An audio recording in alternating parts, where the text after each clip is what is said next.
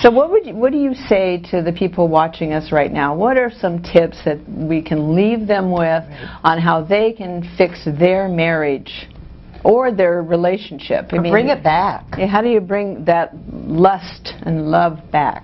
Well, first of all, you need to make the connection, and you need to set the scene for the connection. You need to help him to feel safe and comfortable.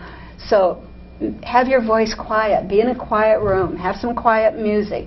And focus on him. Get him to be settled down. If he needs a glass of wine or something, fine. So he can really settle down and listen to you.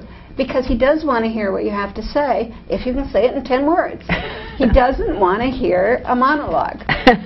So think about what you want to say, think about what you want him to do, and create an environment where he can be receptive. Because once he's distracted, you've lost him. Second, come up with things that are appealing to him. Think about things he likes to do, and keep it brief. Men don't like to do long things, and they don't want to list. So one thing you're going to do with him. If you've got a household task or something you know he's not going to want to do, then make it some incentive.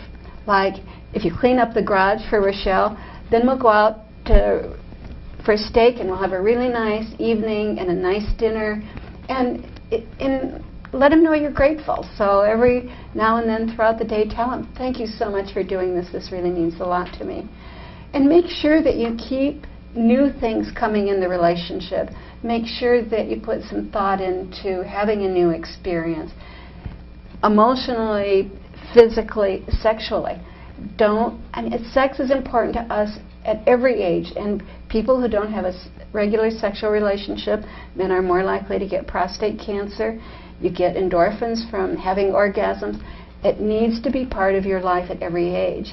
And it's easy to get out of the habit, but it's just a habit.